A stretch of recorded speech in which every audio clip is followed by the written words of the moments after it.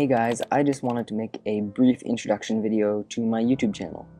I'm going to be putting out videos pretty much as often as I can. I've decided to start this YouTube channel because I enjoy editing and filming quite a bit, and I really want to improve my editing skills.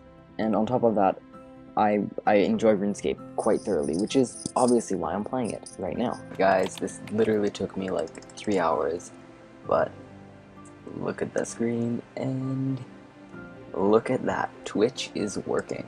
Hello and welcome to the first ever episode of Road to Maxscape. So in this clip you will see me getting level 75 rune crafting, and actually I got this off of a rune sphere, and it was my first ever time doing a rune sphere, and actually it was quite cool.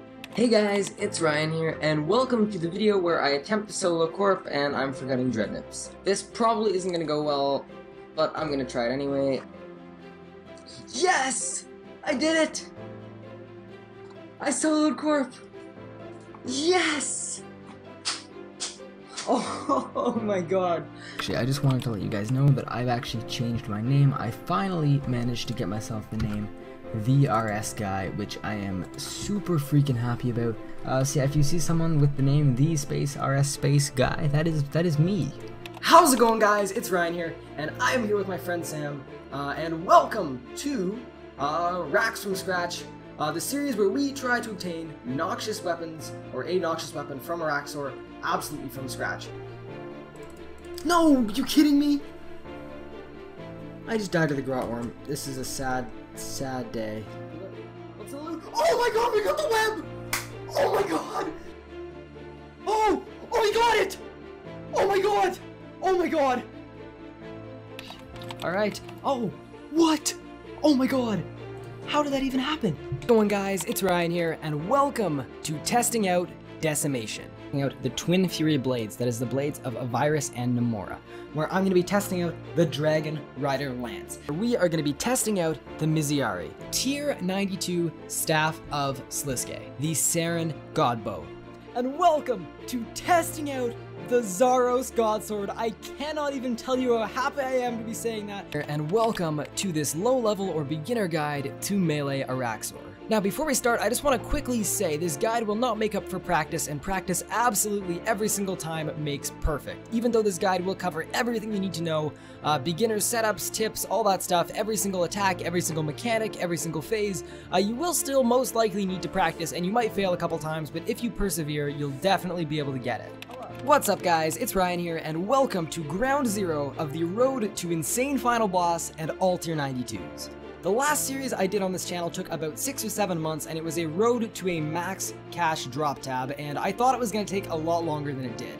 When the series started, I had no experience in high tier PVM, and it still only took me 6 or 7 months. So this time around, with the whole summer in front of me, I thought we would step up the game and do something even more ambitious. Now, this isn't just a YouTube series. I want to get to know you guys, I want to interact with you guys, and the best place to do that is Twitch. So I will be streaming the entirety of this series.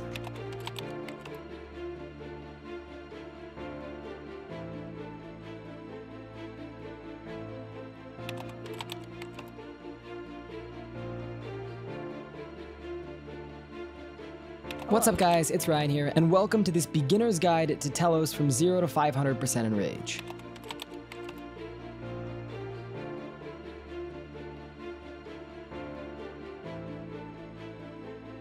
Good work, guys. So that worked.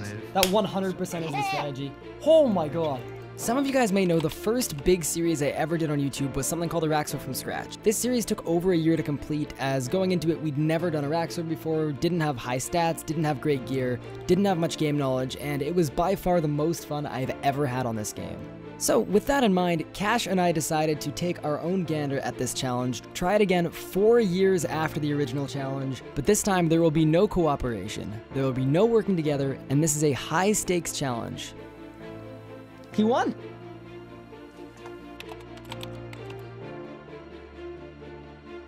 Hello. 6 months ago, I posted this video, my 1000% Enraged Telos kill.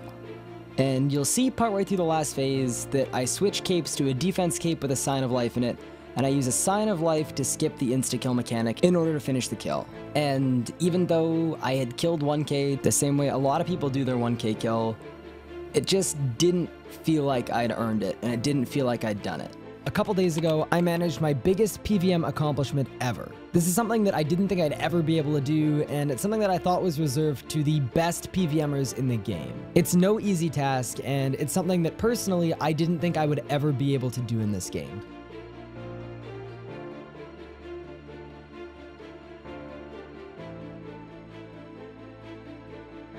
Got it! 1K no food. Whoo! 8th of January 2019, I made a hardcore Iron Man. The truth is, I created this account for one purpose. I want to get the Dormant title, which is a title for completing the entire Telos collection log on a hardcore Iron Man account. This is by far my most difficult challenge ever. By my estimates, just getting to Telos could take over 1,000 hours, and then it could be another 1,000 of Telos after that to get the drops I need. A lot of people have already told me that I'm not going to be able to do this, and that's never something that's held me back in the past.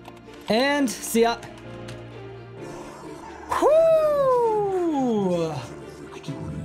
What a boss fight! Appreciate you. What a boss fight!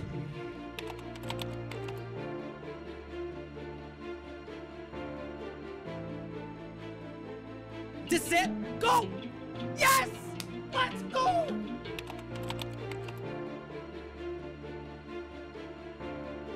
Done! Done!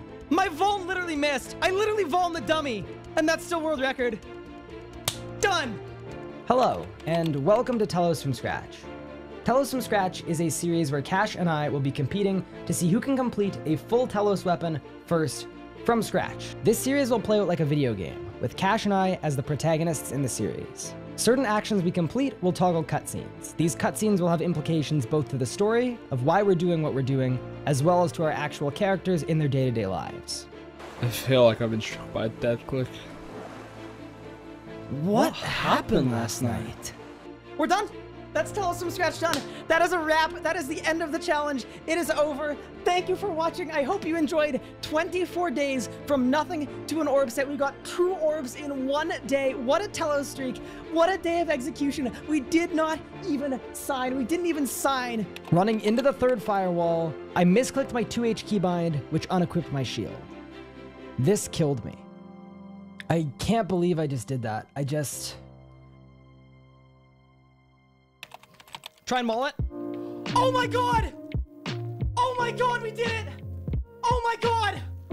You just witnessed, by far, the greatest moment of my RuneScape playing career. To fully appreciate it and to fully understand it, we need to talk about why Duo Hard Mode Virago is so hard. Oh my goodness, what happened? No! It's time for the end of Fast Drag. This journey has concluded. It ended not in fire and flames, but in a client crash. I think probably to the stomp from a hold still. So that's how we ended things here. And it's time. It's just time. Locked and loaded, your hero will now be known as Stable Client.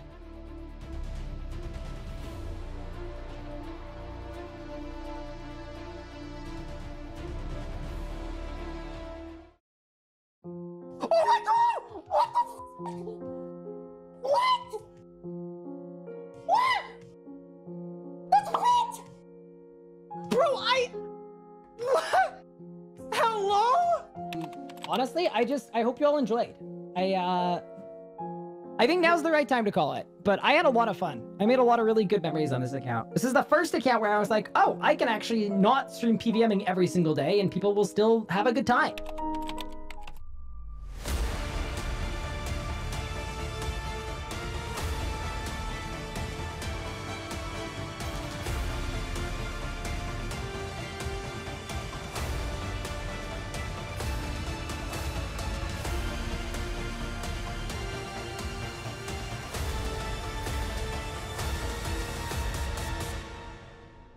I've brought you here before me to offer you a choice.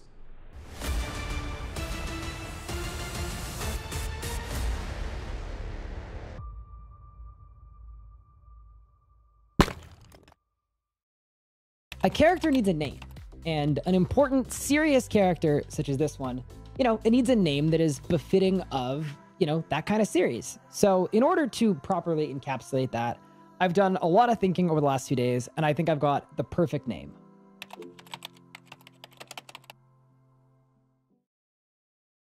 Hello and welcome back. We are live from Jagex HQ, and I'm joined by mods Sponge and Jack. And today we're going to be talking about the economy and death costs. I am joined by mod Ramen. Today we are going to be talking about power creep and game balance. So I've got mods Pi, Ramen, Ryan, and Sponge here with me today, and we're going to be talking about learning PVMing and a lot of the thought process that goes into the way the combat system works and feels and is learned in 2022. Today I'm joined by mods Timbo and Jack. We're going to be talking about game design, the concept of efficiency, and the dead content problem within RuneScape, or if it is even a problem. I'm free! I'm free! I can go outside! I can participate in society!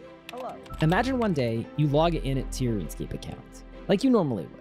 But upon hitting that login button, you realize that something has gone incredibly wrong. Your coin pouch has been emptied and your entire bank is gone. What would you do? If it were me, well, the first thing that I would want to do is I would want to rebuild. That's 4K done! First try, baby! Boom! Yes! We did it! We did it! We got the Ceragon bow! Yes, dude! Boom! Come on! We're actually free! I'm free! Welcome to the PVM Nuzlocke. In this challenge, I'm starting with no gear and no items, and I've ordered every single boss fight in RuneScape by difficulty. We're going to start at the easy bosses and work our way all the way up to the most difficult boss fights in the game. He teleported me! And unfortunately, on phase 3, that is exactly what happened.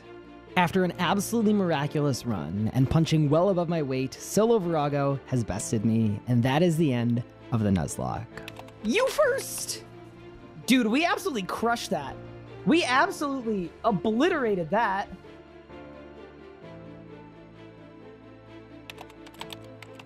And that timeline takes us to today. Before I say anything else, I just wanted to start off by saying thank you, because I've had such an incredible experience working with the RuneScape community and being a part of the RuneScape community for my entire adult life. I met my fiance through RuneScape and we're getting married in about a week's time, so that's very much on my mind and that's been very prevalent. But in addition to that, I also got to interact with all of you incredible, fantastic people, and that has been one of the most rewarding experiences of my life.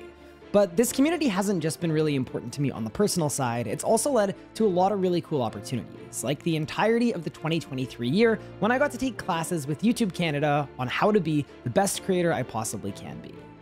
This is incredibly insightful to me, and you may notice that in the last couple months, the content that we've been posting has kind of taken a pretty big step up, and a lot of that is as a result of that class and those courses that I took with YouTube. So shout out to them, that was really, really awesome. But it also led to some really interesting and very meaningful discussions about the state of being a RuneScape creator. Because when YouTube performed all of their analysis on my channels, effectively what they told me is, Ryan, we think you're a great content creator. We think you understand what makes a video good and how to tell a good story and all that other stuff. They said, have you considered making content for other games? Because we think you'd be massively successful if you went somewhere else. Hearing that directly from YouTube honestly made me really sad, because I've been a RuneScape creator forever. I love this space, I love working with creators, and I also love making my own content. But it's also something that I think when I say that, a lot of people who are watching go, yeah, that probably kind of checks out. That kind of makes sense. Because it comes with the territory of making content or being a creator in a small or a niche game or a niche directory. It limits the amount of growth you can have, where if the objective is to appeal to the most people possible, that makes it a lot harder right from the onset. But that being said, my goal has never been to be the biggest creator I can be or the best creator I can be. It's always been, from a very young age, to be the best RuneScape creator I can be. And that's exactly what I told YouTube. I said, hey, I really appreciate this. I think the insight is great. But the thing that I want to do is I want to try to make it work within RuneScape. I've been in this community for my entire life. I've been playing this game since I was 7 years old. And it's something where I like being a creator because of RuneScape. I like the challenges that come with it, and I also just like working and interacting with this dedicated community that we've had for so long. So that's effectively why I told YouTube I'm not going anywhere. But that also led to a lot of important discussions past YouTube and past how I run my own channels and how I run my own streams. And eventually, those conversations made it to Jagex, where I had the opportunity to chat with them a number of times over the last year and a half about the creator space in particular. I've always been an advocate for RuneScape creators. I've always felt like this is a place and a space and a game that has a ton of potential, but it needs some things to happen in order for that potential to be unlocked. And Jagex completely agreed with me. They've wanted to improve the creator space for a very long time because I think creators are pretty fundamental and foundational to RuneScape, and they kind of always have been. Coming out of those discussions with Jagex, they commissioned me to make an audit of the creator space, and I ended up spending about a month on this thing. It was 12,000 words long, it was 35 pages long, and it aimed to pretty well in one place put down a lot of information and answer a lot of the questions about the state and the health of the creator space. A lot of it was analytics driven, but it was also related to my personal expertise in the field and a lot of the things that I've learned from YouTube and from Twitch in the last several years. And then coming out of that audit, there started to be rumblings and conversations from inside of Jagex about what it might look like to bring me on board as a full-time contractor in order to help make the creator space the best it possibly can. And I'm making this video because after months and months of back and forth and logistics and trying to figure out how they could possibly commission me on a full-time basis from Canada to do this, this was my first week at Jagex. So I'm a JMod and I am gonna be working exclusively, specifically to help improve RuneScape for creators and improve the health of the creator space. I'm just so incredibly excited. This is basically a dream opportunity for me because anyone that knows me outside of streaming, outside of YouTube knows the thing that I do the most and the thing I spend the most of my time on is working with creators. I'm a little biased here, but this is a really cool role because not only am I going to be doing stuff on the community management side where I'm actually going to be working with creators and dealing with creators and trying to create opportunities for creators, but in addition to that, I'm also going to be working with the developers to make sure that the content that's coming out into the game is coming out in such a way that it is the best it possibly can be for creators to make content with. And if that doesn't make sense to you, the way that I've been describing it is effectively, RuneScape is a blank canvas that a creator can use to make a creative project or tell a story. And if there are fundamental issues within RuneScape or within the game itself that prevent creators from telling those stories or sharing those experiences, that's the kind of thing that I would want to help address. So that's an overview of the role itself. But I also want to take some time and talk about what this means for my own content creation and my own journey as a creator. Because obviously, when you take a full-time role, there are fewer hours in the day for making your own personal projects and your own personal content. I think I made this video as kind of a walk through time and through all the different eras of this channel, just as a way to remember and look back, and it really does feel like this is the end of an era. But that being said, I feel like I was put on this earth to be a content creator. I absolutely love streaming and I love making YouTube videos as well. Even with me taking this Jagex role, I want to make it very clear that this is not the end of my content creator journey.